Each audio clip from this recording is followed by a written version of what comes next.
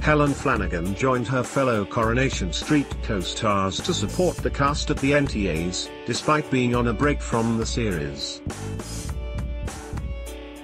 Coming back in full force, the mother of two dropped jaws as she stormed the red carpet to start the celebrations. While it's unclear when she's coming back to the soap, it's looking like she's more than happy to see her pals and share her support for the show, and she looked glamorous in the process. The brunette beauty donned a yellow dress, and she looked every inch the white siren in the process.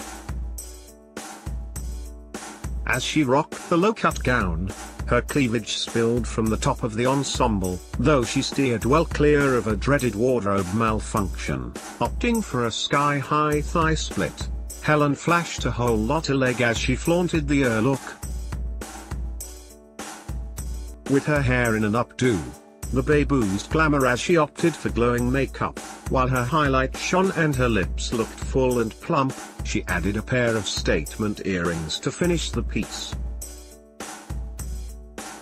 After reuniting with her co-stars, Helen shared the snap on Instagram and captioned it, "Loved last night so much. Loved seeing my koi family."